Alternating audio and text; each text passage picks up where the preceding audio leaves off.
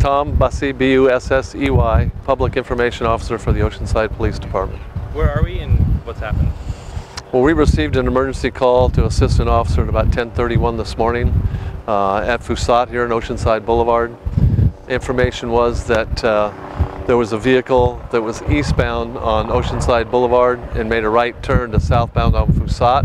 One of our motor officers was conducting a traffic stop at that location.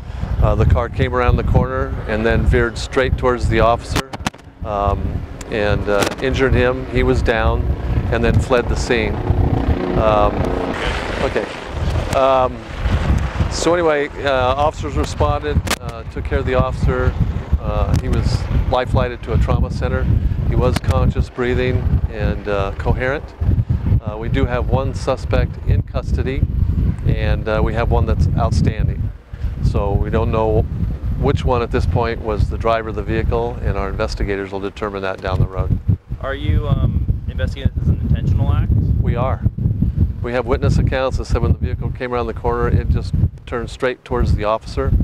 So right now we're looking at a violent crime prosecution in that case. And what can you say about the officer's condition? He's coherent, breathing, and I don't know the rest of his injuries, but he has been life-flighted to a trauma center. And so what comes next in the investigation? Are you calling out special investigators? Or? We do. We have our crimes of violence investigators are here on scene, doing their investigation in conjunction with our traffic unit. Will be helping with that investigation. We still have the car on scene, so there's still a lot of evidence and stuff to collect. And I understand this went out as an 1199. Yeah, 1199 is an officer needs help call, is what it is, and so that means everybody responds.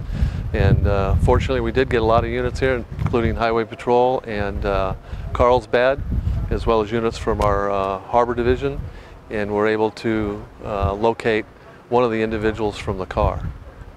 And I hear the helicopter making announcements. What do you guys know who the suspect is? No. Or no. No, but I do have a description. He's a Hispanic male adult, maybe mid-20s, wearing a white t-shirt, black shorts, and flip-flops. All right, thank you very much. You're welcome.